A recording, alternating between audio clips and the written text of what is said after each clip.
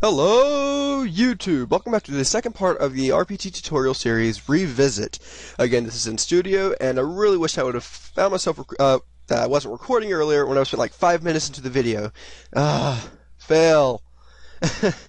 Anyways, alright, now let's get started with the tutorial. So, in this tutorial I'm going to show you, start implementing a basic enemy that follows the player and has health, but does not damage the player because the player won't have health. Player stats, stuff like that, I may implement in this one, but it will be in the next one for sure, if not in this one. Anyway, so let's get started. Alright, so first start off with making a enemy sprite. Call this one SPR. I'm just gonna pretty much use this with like the intent of red. So fade. Perfect. Okay, good enough. Good enough just for testing purposes. Now let's create another object and call this first, let's go ahead and call our player object obj player. And by the way, guys, if you have not guessed, this whole entire series is going to be on scripting, not on drag and drop. I do not like drag and drop. Drag and drop makes everything messy.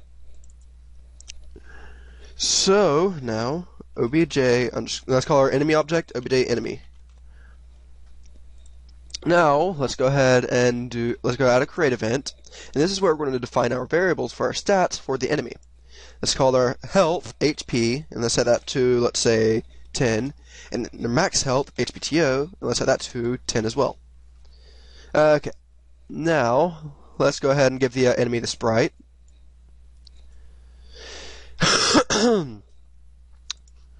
SPR enemy, also precise collision checking, and make sure it's full image ellipse. And yeah. Now let's add some draw code to this. All right, add event, draw, and draw. Go add some code, and let's type for the first line. Let's do draw underscore self. This will actually draw our object,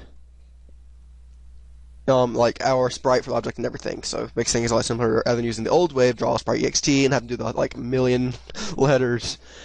Okay, now anyways. Direction is equal to point point direction x y obj player dot x obj player dot y. Actually, let's do this up here as well. Player equals obj underscore player. So we just do this right here. Player dot x and player.y. Okay, now let's go to make so the enemy, if the player is within range, will walk towards the player slowly. Wait, did we add move? I think we added movement in the last video for the player, didn't we? Yes, we did. Good. Now let's make the player rotate a bit faster. Let's do direction plus equals yeah, let's say 10. That ought to be a good enough speed for now.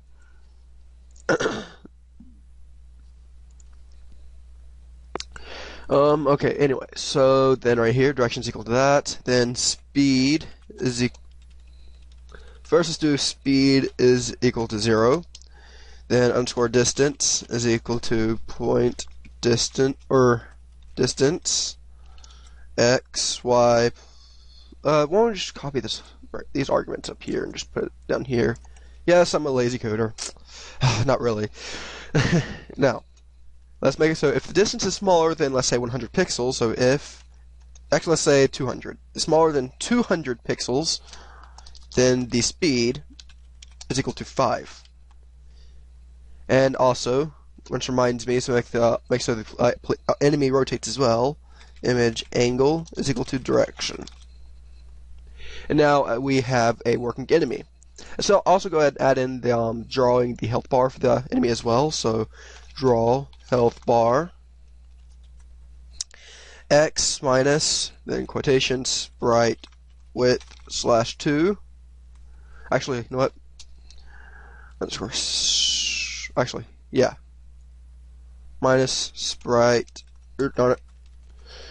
So like this. Underscore x is equal to x minus sprite x offset minus underscore y1 is equal to y minus sprite y offset minus 5 underscore x2 is equal to underscore x1 plus sprite get width sprite index. And if you're wondering why I'm not using sprite underscore width actually returns the width of the player being drawn in pixels.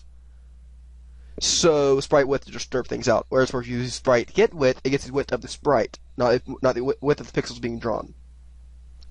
So no. Then underscore y2 is equal to underscore y1 plus let's say 16. Or actually, let's say 5. So underscore x1 underscore y1 underscore x2 underscore y2. Oops, I put it there. And now the amount argument. This has to be a value between 0 and 100. The way you do that without our health, make our health dynamic, is you do HP slash HPTO times 100, and that will return a range between 0 and 100. Now back colors, do our back color of C underscore black. Minimum color, let's say C red, and max color C red. Direction, let's put the direction at 0. I always leave it at 0. Yeah. Show back, let's say put that to true, and show border, put that to true. If show border is put to false, your health bar will actually be able to expand beyond its I want to say its borders. And show back, if that's not true, then this right here will absolutely mean nothing at all. It will not draw the background color. Ooh, what was that? No, okay. That's weird. Okay. That was weird. Am I actually lagging here? No, I'm not. Why in the world did they even say that?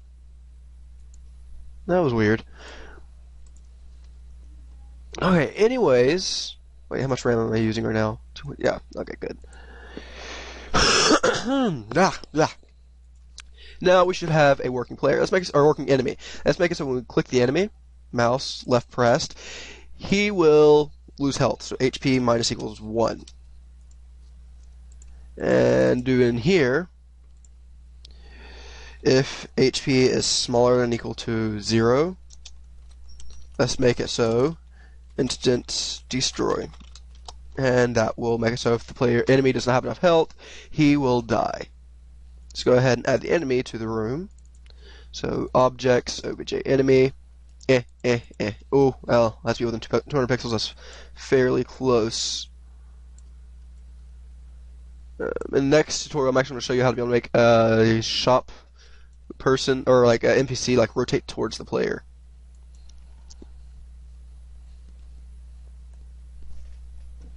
Okay, hang on a second, guys. Give me something to drink. Okay. Now the player. There's the enemies. They're rotating towards me, as you can see.